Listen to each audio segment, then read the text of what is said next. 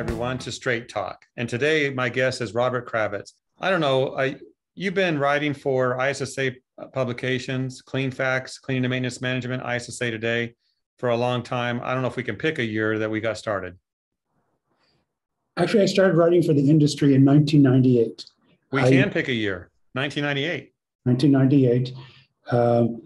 But it blossomed in 2002 when I started my PR communications firm. Very successful. Every time I look at my inbox, there's Robert with an idea for a good article. So we appreciate all you do. Thank you so much, Jim. And I want to thank you for inviting me on the show. And I want to thank you for the great service you're doing for the professional cleaning industry. Nobody else is doing this, and you're bringing so many people to the industry's getting to know so many people. You're doing a terrific job, and I really appreciate it. And I know many people appreciate what you're doing, Jeff. Well, it's very kind, Robert. Thank you for that. And I do look forward to seeing you in person one day at a next event. But today, we're going to talk about an important topic that is close to your heart, and that's the thought leadership idea. So, we think about what that means, thought leadership. We're going to develop that topic today. But Robert, your firm focuses on promoting thought leaders in different industries. So let's start with this question. What is a thought leader? Well, the first thing I want your viewers to know, Jeff, is that a thought leader is an individual or it can be an organization. For 20 years, we've been promoting organizations as thought leaders. Usually, thought leaders also are specific to an industry or field. They're not in cleaning, they're not in accounting, they're not in cleaning, they're not in retail, they're in cleaning or they're in retail. As their stature rises as a thought leader, as an expert, people turn to them for their views. They want to know what they think about challenges, how to adjust changes in the industries. They inspire people. So essentially, it's an evolutionary process.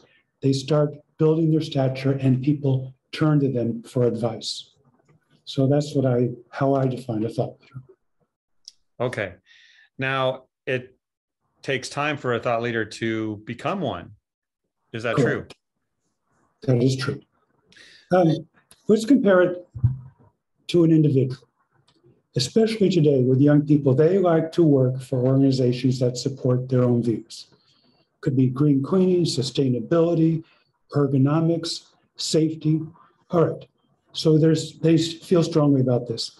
They go to work for an organization that starts supporting those views. In time, they start giving talks at conventions, representing those views and the views of the organization.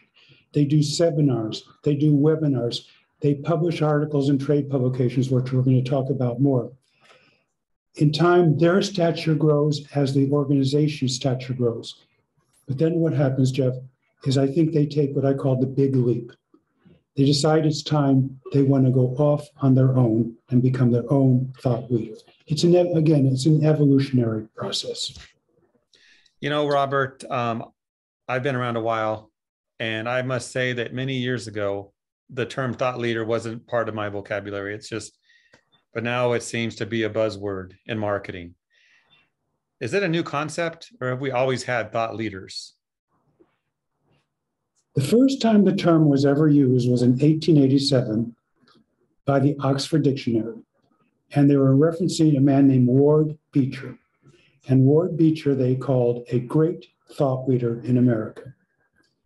Now, interesting, after 1887, we had World War I, we had the Depression, we had World War II, we had, so many events in our country and around the world, and we had a lot of leaders, but none of them were referred to as thought leaders. Everything changed in the 1970s when Silicon Valley took off. Then we had Bill Hewitt and David Packard, and they became the thought leaders of Silicon Valley in the 70s and in the 80s. It might interest your viewers to know that one day Hewitt, who was listed in the Palo Alto phone book in California, got a call from this 12-year-old kid. And the kid is asking him, he wants to get computer parts for a gizmo he's making. And Hewitt was so impressed with this kid. They're talking on the phone 20, 25 minutes. He tells him, as soon as school's out, I want you to come work for me at Hewlett Packard. And the kid worked at Hewlett Packard 2 or 3 summers. Well, that 12-year-old kid turned out to be Steve Jobs. And Steve Jobs became the leading thought leader in Silicon Valley. And I want to say he's probably one of the leading thought leaders in this country. So the term started in 1887, disappeared, was resurrected in the Silicon Valley era. That's an amazing story, and maybe one that some have heard of before. Great, thank you for sharing that. So Robert, your own experience working with thought leaders and promoting them, how did you get started with that? As I say, I started this company 20 years ago. And when I look back, Jeff, it's really been the basis of what we've been doing from the start. Most of my clients were manufacturers or organizations. We started writing educational how-to articles and trade publications, promoting them first as experts. And then in time, they became thought leaders in the industry. That was the goal, to present them as thought leaders. And in those days, especially, as I mentioned, we did this mostly through publishing. It's an ongoing process. And I've been doing that for 20 years. Yeah, you're doing a great job with it. You mentioned Steve Jobs and that industry, and I have to wonder, in the cleaning industry, are there very many thought leaders? Can you talk about that? We have quite a few, I'm proud to say. I worked for ISSA years ago, and John Garfinkel was the director. Did you meet John Garfinkel? Yeah, yes. I know him well. We've had many meals together. Wonderful. Well, I can tell you, John can be a tough character, but he's powerful, he's influential. He was the head of ISSA during some challenging periods in the 1990s. A lot of people didn't think ISSA was needed anymore. No, John Garfinkel said ISSA is needed more now than ever before. The industry needs ISSA. I honestly believe ISSA was a stronger, more powerful organization than when he started. Now, as far as more thought leaders in the industry, I would say John Walker was a thought leader. His son is becoming a thought leader. Roger McFadden is a thought leader. An up-and-comer in Canada is Mike Sawchek. And of course, we have Steve Ashton. And Jeff, I've known Steve for 20 years. From the moment I met him, he's talking about green cleaning and sustainability. The other day I was thinking, I don't even know if the term green cleaning had been coined 20 years ago.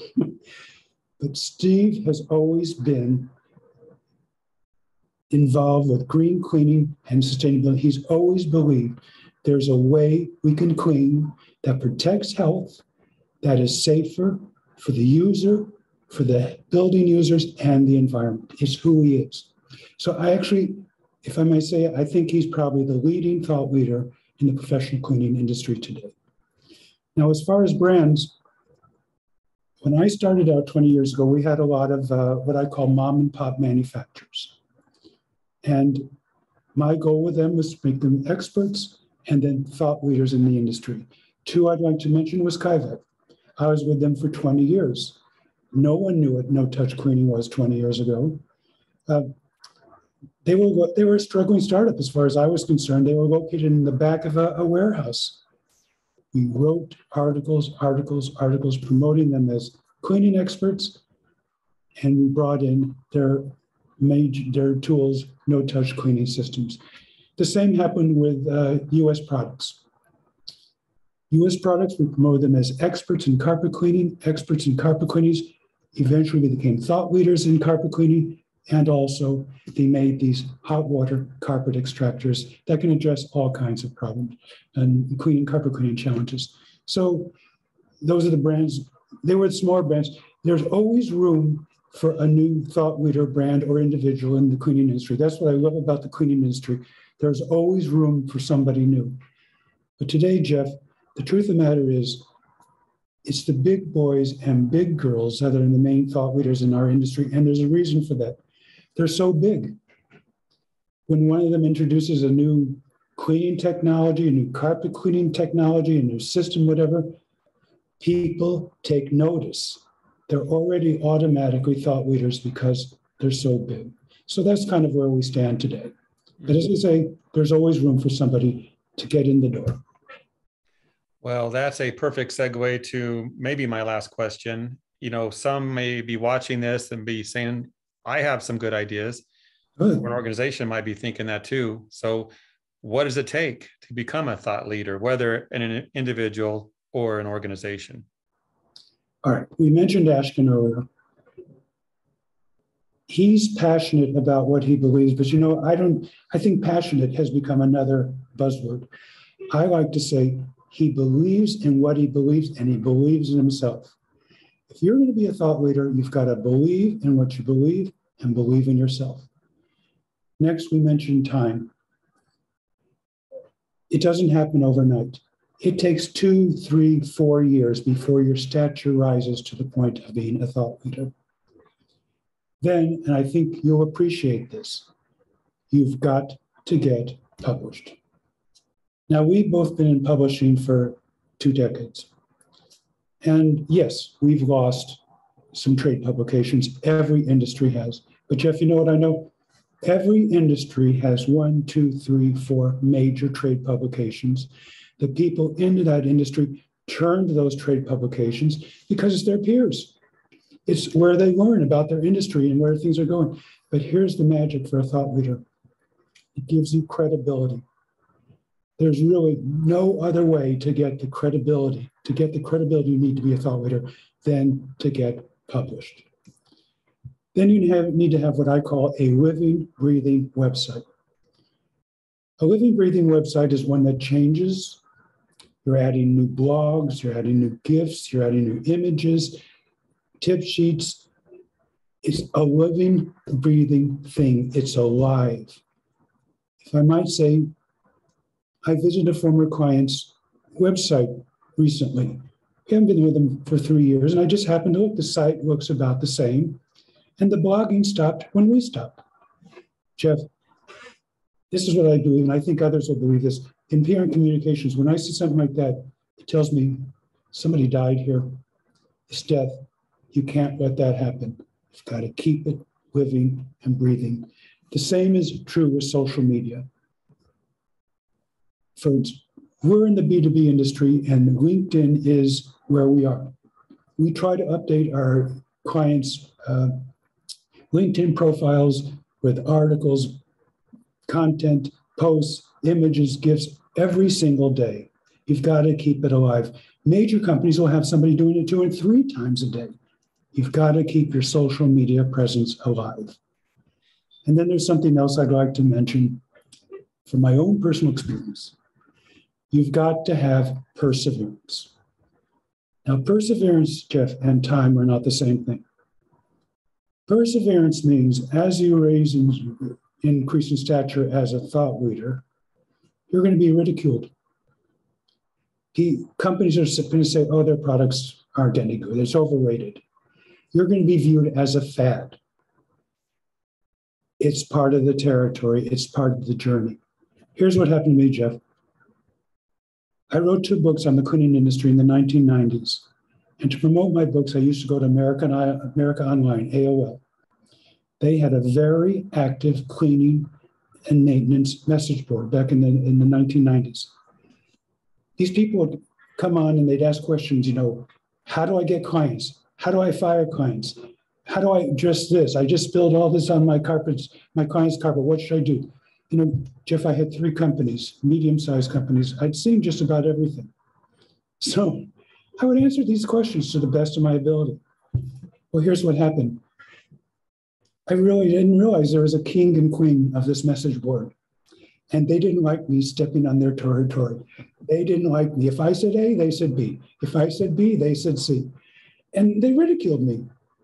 But Jeff, at first, I was going to walk away. But then I said, how can I promote these books? I just closed my eyes to them. I persevered. I kept answering questions night and day. All of a sudden, I get a call from New York City. This company in the Janssen industry says they're looking for a company spokesperson. Would you fly to New York and talk to us? 2 weeks later, they call me again. Would you fly to New York and talk to us? Then they hire me. Perseverance, first stepping stone. Then 2 years later, I decide I want to make a change. I call ISSA, and the receptionist puts me on to somebody, a woman that's no longer there. And I say, I'm Robert Kravitz. I remember you from the message boards. I couldn't believe it. She remembered me from the message boards. ISSA was going through some online changes then. About a week later, I got a call from ISSA. Would you come to Chicago and have lunch with us? About 3 weeks later, I get another call. Would you come to Chicago and have lunch with us? And this time, John Garfinkel offers me a job. So what happened there? Perseverance. It led to one stepping stone, then to a bigger stepping stone. If you believe in what you believe and believe in yourself, you just got to persevere and you'll make it. And then the final thing I think a thought leader needs to have is they have to really be honest with themselves. When I was younger and before the internet, I used to go follow these motivational speakers all over the country. And there was this one guy I really liked. I saw him 3 times in every presentation. He would go, if you like what you see, call Oprah. If you like what you see, call Oprah. That guy wanted to get on Oprah. He wanted to make a quick $1 million and disappear. You know what, Jeff? He disappeared because his goal was just the money. What I find is that successful thought leaders are in it to help others, to help individuals, to change an industry. They're in it for the long term. Those are the people that become successful long terms. And as far as the money, Jeff, what I've seen is that the money comes. The money comes. You just persevere and you stick with it. So those are my thoughts on thought leadership.